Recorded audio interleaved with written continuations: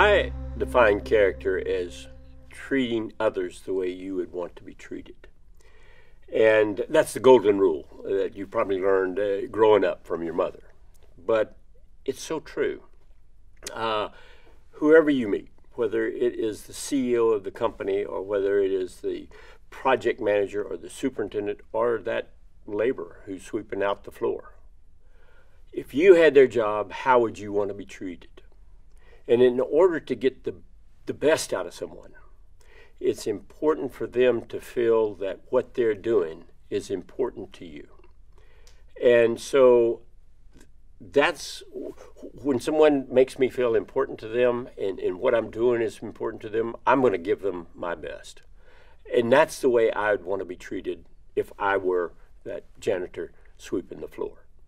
And so developing a sense of character and operating that way in your business life, in your home, and in the marketplace, and in your community is critical.